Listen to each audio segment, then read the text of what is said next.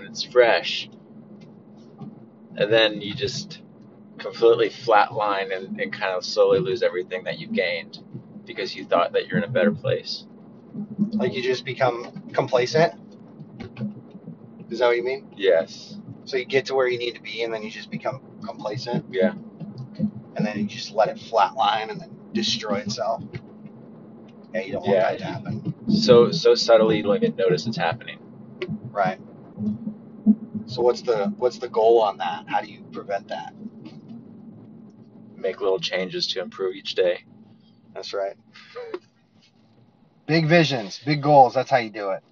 That's how you do it. And you got to consistently remind yourself of those every day.